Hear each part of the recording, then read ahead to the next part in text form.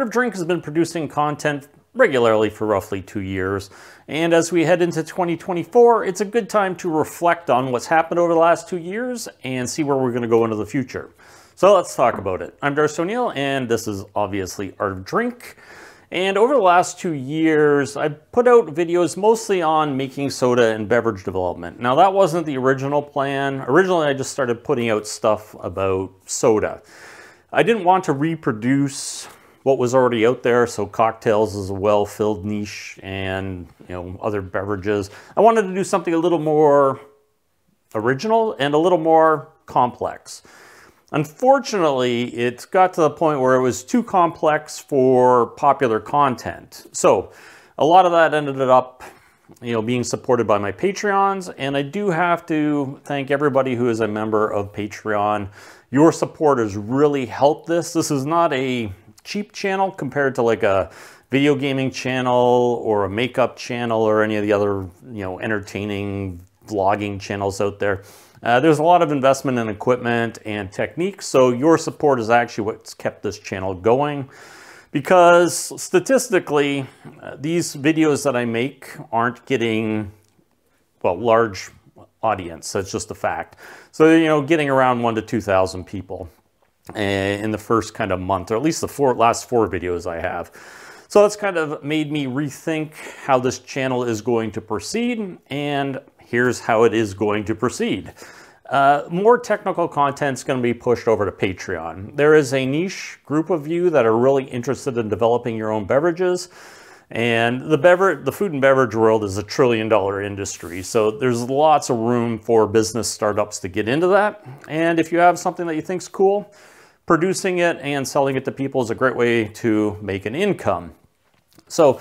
But the problem with that type of information is it does not play well on YouTube, and so it gets a lot less engagement. And YouTube's all about eyeballs. The more eyeballs you get, the more ad revenue. So with my videos, at least the last 4 getting less than 2,000 views, that's not an option. So pushing the technical content to Patreon is something that's going to happen, as well as the development of courses. So one of the things that I've done is tried to straddle 2 different things, and it wasn't intentional. I just happened to go with what people were asking for. So I do read the comments, and I do take them to heart. So one of the things I found was whenever I'd do something that maybe was a little more technical, I'd get a lot of questions. So then I'd answer that with a video like how to use essential oils safely. And though it's a great video for people who want to do that, it is not general consumption content. That engagement's really low on those ones. It's great for the small niche of people that need that, but it basically pushes the YouTube algorithm to ignore some of those videos that I put out. Because hey, I put out a lot of safety videos, and let's face it, nobody really needs a safety video unless you're making a beverage that you're going to feed to other people on commercial or bartending scale. So what's going to happen is, again, the technical stuff, I will put together courses, because again, this idea of straddling between technical detail and trying to be engaging doesn't really work. So the courses will allow me to go in far greater detail about making beverages. The stuff that nobody on YouTube really wants unless you're seeking it out. However, on the YouTube side of the equation, I think people need to know me better. So one of the things is I've been writing about cocktails since 2004.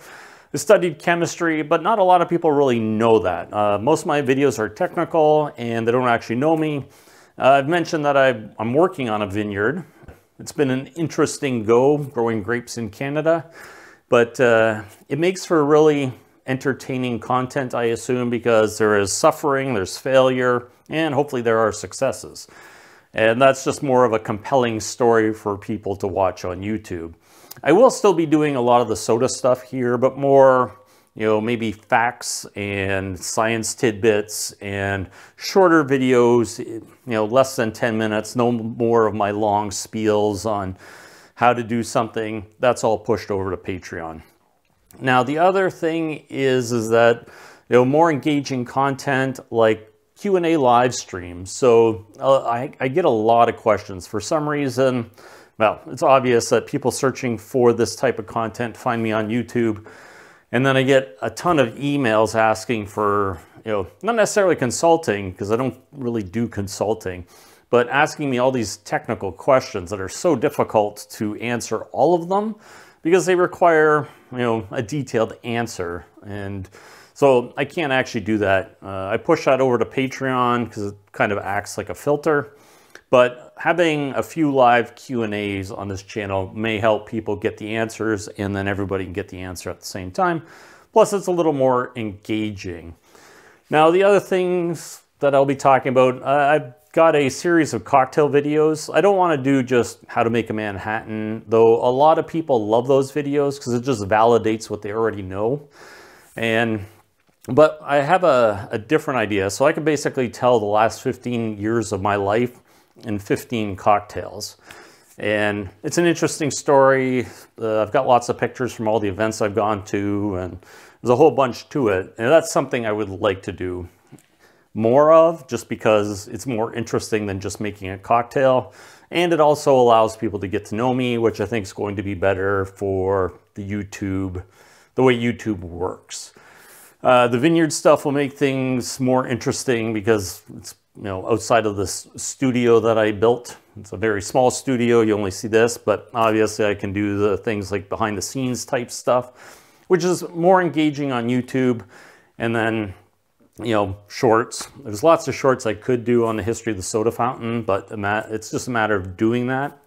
So I think that's the plan for 2024, is to do what YouTube does best, which is to make engaging, content that plays more on people's curiosity and emotions, and push all the technical stuff that people need to know over to Patreon and courses. So that's kind of basically what I think. And this is all based on a lot of your feedback. So I do appreciate the feedback. I do read everything. I may not be able to answer everything, but this idea of straddling the technical side and what plays well on YouTube hasn't worked great for this channel, though it's worked really well for Patreon. So I very much appreciate that. And so I will give more of that technical stuff over on the Patreon side and aim for more entertaining stuff on YouTube. So if you like that, or if you dislike it, post below, tell me what you want to see. Again, these channels are for you, not necessarily me. I'm just putting stuff out there that I think you need.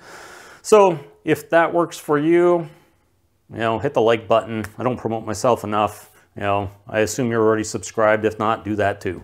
It does help push the channel. So thanks for watching, and I will see you in 2024.